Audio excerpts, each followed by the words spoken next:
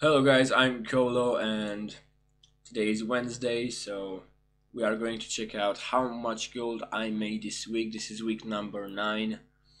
I'm still not well, so my voice still sounds sick. I'm sorry about that, but at least I'm better than I was in the last episodes. Um, so this week I haven't farmed that much Transmog. I mostly made a couple of flasks, here and there, or sold a couple of materials if I remember correctly.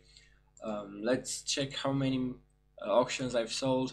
So 109 auctions. In the first 50 we have 67k, and from the start you can see a couple of Transmog items, a lot of coins of many faces because I saw like price increase, but I thought it was a great time to sell them right now. Not all of them, just a couple of them, like 10 or something.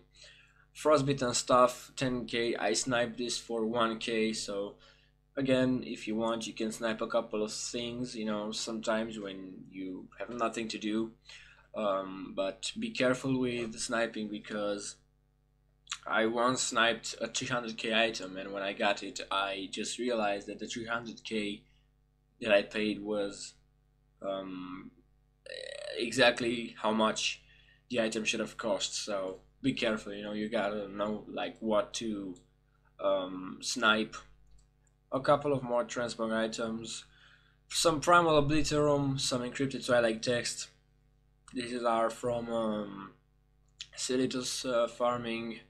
Primal obliterums I use along with, I made obliterum, and then I used the new currency, the Argus currency, to make primal obliterums.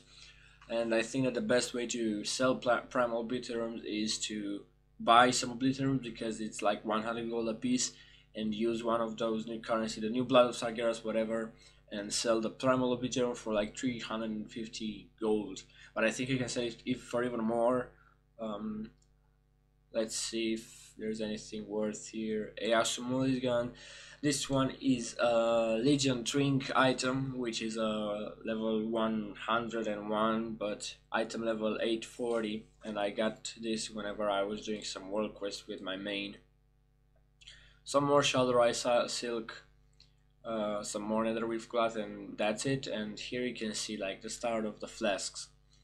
So in the first 50 you have 7, let's say 67k, and let's hope it doesn't reset as it did in the last one.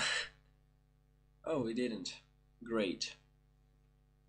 And now we can reload and check the next 50. So 67k in the first 50. If you are going to be able to go like 7, maybe 80k in the next 50 or 60, I'm fine. And again, the loading screen is not on my side.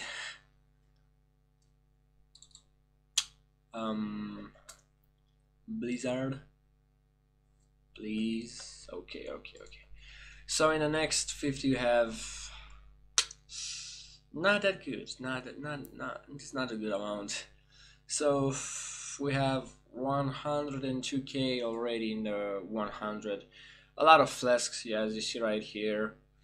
Anything else that is worth mentioning? A lot of starlight rose seed, mage with cloth, silk cloth, so nothing. A couple of more flasks. I've sold a lot of flasks this week.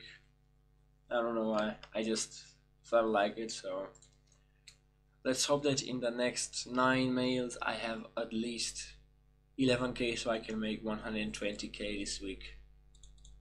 I'm not sure. And let's hope that this loading screen will load up faster this time. It's my favorite part of each video, when I have to wait for the loading screen. Yep, still takes a while. It might be because I have installed WoW on a hard disk instead of SSD, and we have 13k, and that's great because I have made this week around 120 something K. It's fine. I'm fine. A couple of dream leaves, a couple of more flasks, and that's it. So this week, I had sold. I have sold a lot of flasks and a lot of materials, as you've seen. Not that many transmog items. I think I will farm even less this week, so I might be selling some more flasks because I've seen it's like a good amount of gold coming. I still have like 500 transmog items in the auction house waiting to be sold. Not that many big ticket items, but it's still 500 items. Like I have like 4 million auction value. So how was your week? Because mine was pretty good. What did you farm? Did you get any gold at all, or have you found any new farm that you would like me to try and record it so I can post it on YouTube so all the other viewers can see it? I hope you enjoyed this episode and see ya later.